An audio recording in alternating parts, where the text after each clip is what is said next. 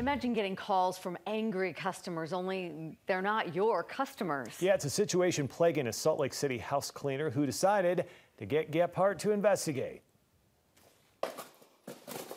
Michelle Burnett owns Home Clean Heroes of Salt Lake Valley.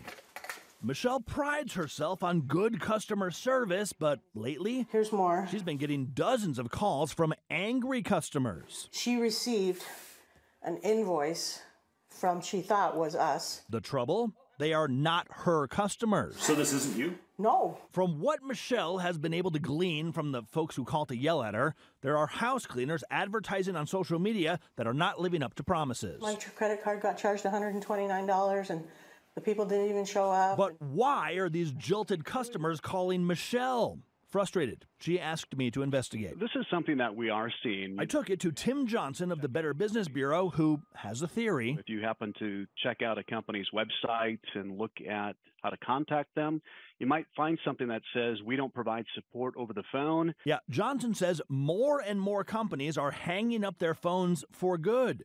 If you want to communicate with them, you're expected to text or email or chat. The trouble is when people turn to search engines digging for phone numbers and the search engine guesses wrong. It'll provide something that it believes happens to be the right response. Again, it's not going to be 100%. It is creating issues on which I've reported before. It's been a really frustrating carousel of events. For example, Nick Olson, who was trying to reach an airline that doesn't have a phone number. He ended up being hung up on by whoever it was that he called, thinking that it was the airline. And it can be worse than bad customer service. That's one of the packages. After he received packages he was not expecting, Gordon Belknap searched for Amazon's phone number. And this guy answered. I said, is this Amazon? Yes, it is. Turns out the search engine had connected him to a scammer. Wrong phone numbers linked online for Amazon, airlines, and now it seems this unfortunate Utah house cleaner. That's going to ruin our reputation and our name.